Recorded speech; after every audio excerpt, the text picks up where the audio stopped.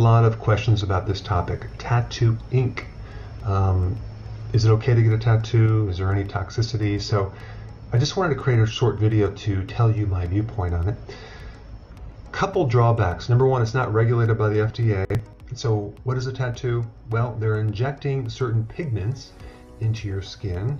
The second layer called the dermis, which is about 1/2 of a millimeter. So it's very shallow, it's not very deep, but of course you don't want to go deeper than that.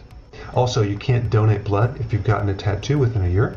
Another point is that you want to make sure that if you go get a tattoo, they do autoclave sterilization, because you want to make sure that the instruments they use are completely sterilized.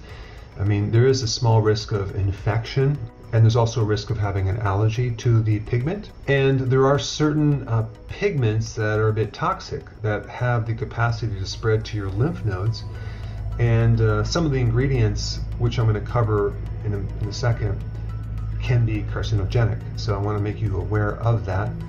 And there really is no systematic safety studies on tattoos. So if you're going to get a tattoo, I would just highly suggest that you make sure that the ink that they expose you to is non-toxic. Here are some of the chemicals and things in the tattoo ink. Number one, there could be heavy metals like mercury, lead, cadmium, aluminum. Not good to expose your body to that. There could be acrylics, which is a certain chemical, certain solvents, plastics, chemicals like BPA. Now all of these are classified as a carcinogen. So why would you want to expose your body to these things that could potentially cause cancer? And the other thing is that manufacturers don't have to reveal their ingredients if it is a proprietary blend. Basically, make sure that it's organic, free of acrylics, free of something called PET, plastics, solvents, and heavy metals, and iron oxide. The last point, if you already had tattoos, I think the best thing to do is to make sure that you are eating very healthily.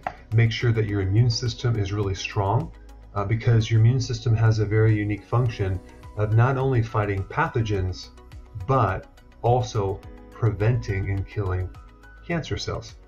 All right, thanks for watching.